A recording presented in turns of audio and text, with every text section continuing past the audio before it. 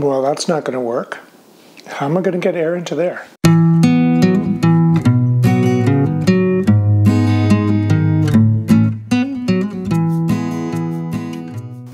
The part that I'm going to make is a two-sided part. And one of the things I wanted to do is to have a chamfer on the front and the back. And the chamfer on the back is going to be a very small chamfer. The challenge whenever you do that is if it's misaligned even by a tiny amount, it's quite obvious. So what I wanted to do is to see if I could use a technique that's new to me using my probe to see if I could get that alignment really, really precise so you couldn't see the difference. This is the cylinder on my Arberg C4B injection molding machine that I'm bringing back to life. This is the 60-year-old machine. And you can see that it has a port here to basically push the cylinder one way, which is to open the clamp, and then push the cylinder the other way to close the clamp. Now, the way all of that worked originally is with this right here. This is a solenoid pneumatic valve, and as you can see, it's ancient.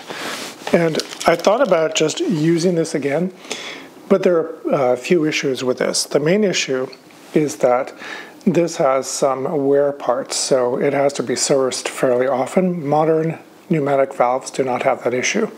But you can see that it had some screws that went into these holes there, and then it had the port there, which goes into there. And then it had input, outputs, etc.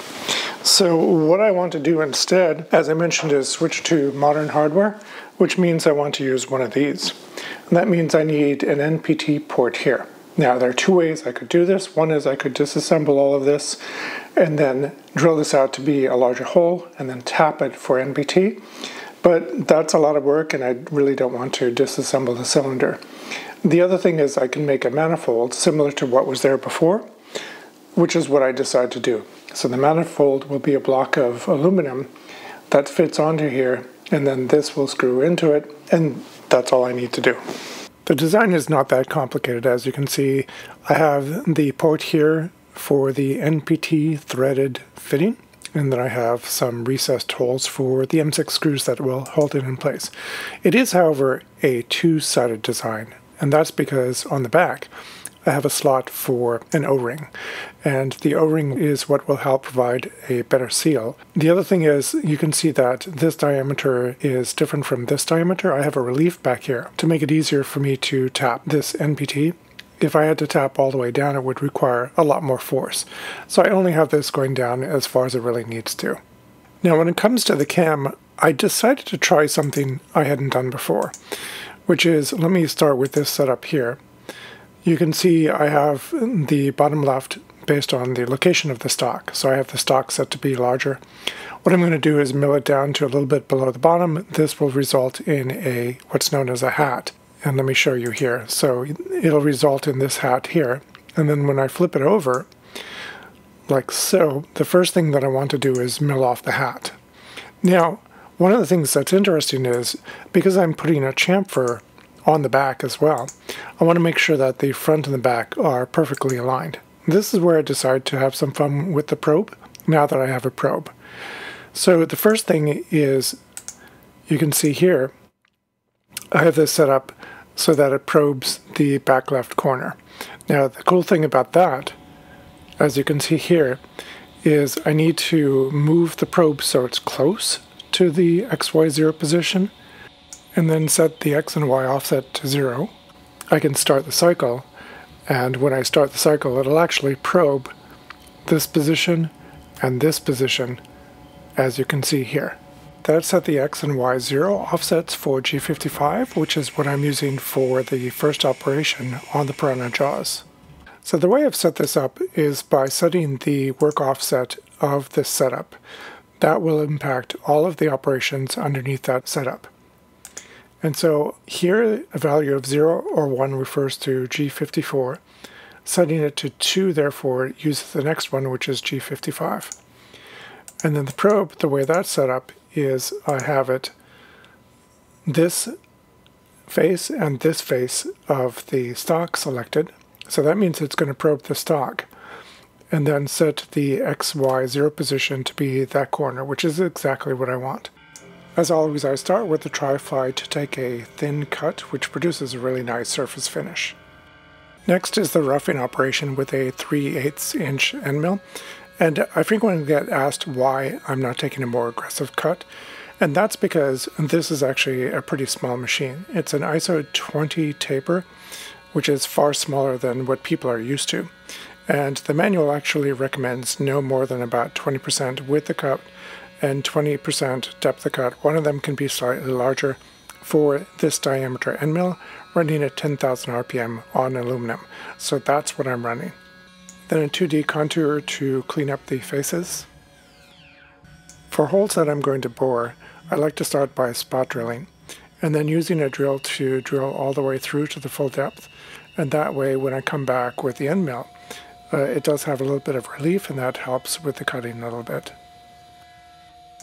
And then finally I chamfer, I think about 5/1000ths of all of the edges. So at this point the first side is finished and you can see the hat is there. And what I'm doing is I'm cleaning it off and I'm being careful to keep the orientation so that I flip it over end to end. Now it's not important for this piece because it's symmetric, but it's a practice that I like to use so that when I pick up the next corner, I'm going to pick it up from the exact same position that I used from the first side, which on the first side was on the left, is now on the right. So I give it a whack to make sure it's all the way down on the parallels. And then I bring in the probe to get it so that it looks like it's about in the right position. And once I have it in the right position, I set the X0 and XY for G54. So this is basically what we did, which is in the first operation I had the 0 point down here. And then what I did is I flipped it over like so. You can see this is where the 0 point would have been if I moved it. So in the next setup, you can see I moved the 0 point to right there. Now for this to work correctly, I need to have the stock size the same between these two. They move up and down a little bit, which is fine, because what I have here is there's a little bit of stock that I need to remove, and it's actually from this side, and then when I flip it over, that stock has been removed. So now the stock bottom is the same as the bottom of the part.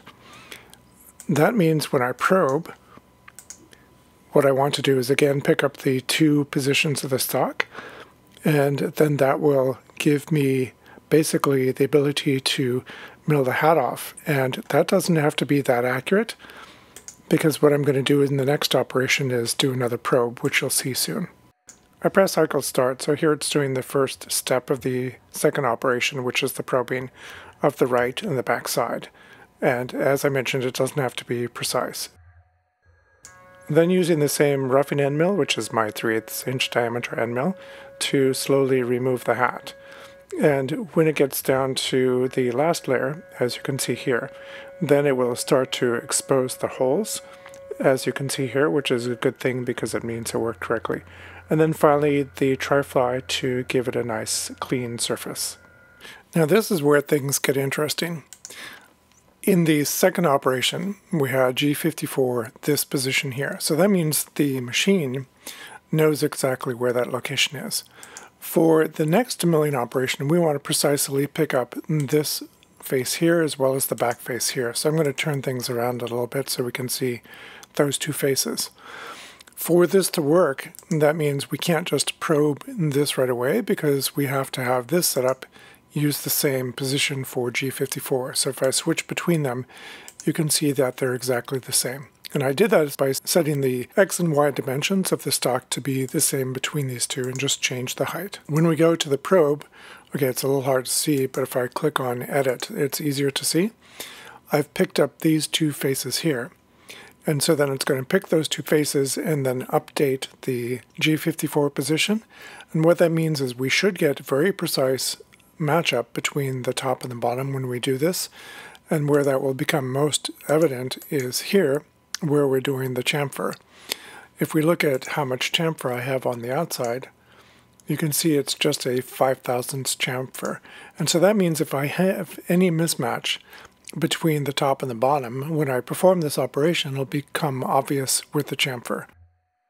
As the probe is coming down, it's coming down relative to the previous G54, and then as it probes here, it's going to update G54 to be the exact coordinates of those two faces. And then boring the main hole from the back. This is to provide the relief to make it easier to thread. And then boring the screw holes from the back as well. Then a 2D contour to provide a nice smooth surface. I've switched to a much smaller end mill, and this is cutting the slot for the O-ring that will provide the seal between this and the actual machine. And then again doing a 2D contour to make sure that the surface is nice and clean. This is adding the chamfer around the outside, and if there was a mismatch between the front and the back, you would definitely see it in this chamfer. But from the sound, it sounded the same on all corners, which is a good indication. That turned out really well. I threaded this off camera, and you can see that the chamfer is even all the way around, so I'm really pleased with how that turned out. I mean, I cannot see visually any difference, and considering how small that chamfer is, that's a pretty good indication that this turned out really accurate.